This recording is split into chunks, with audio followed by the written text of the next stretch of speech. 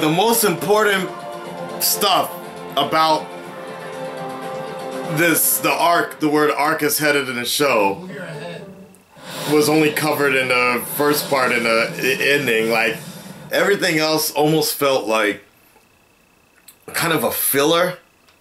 Like, not really a filler, but kind of a delay, but also kind of like a test for the spin-off show that they're gonna be doing. Like, they're like testing things out. This is probably why I don't know. Like, I know it's about to get heavier. Like, there's gonna be a big showdown later in the near future, but this episode, all I wanted was them to, like, get closer to the Harrison Wells Reverse Flash arc. And even the thing with Eddie I liked as well. Actually, I really hate the part with Iris being involved with this show. Nah, but I like Eddie being on board, but I'm not feeling the thing with Iris's. I don't know what's going on, but anyways, the main point is this was an okay episode.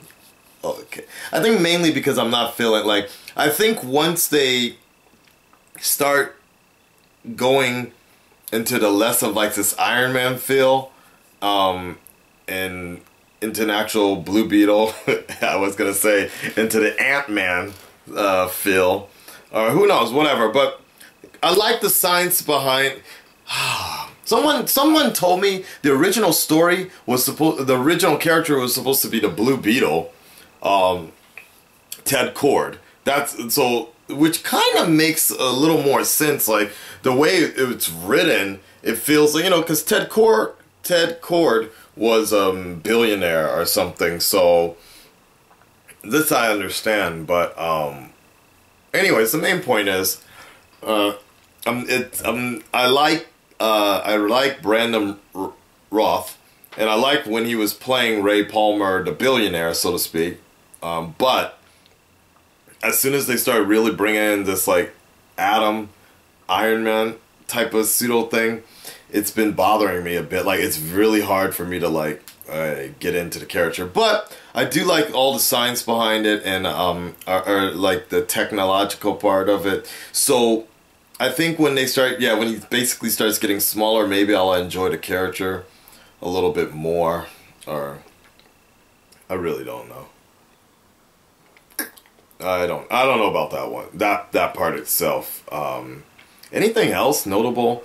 Not, yeah, Iris, nope.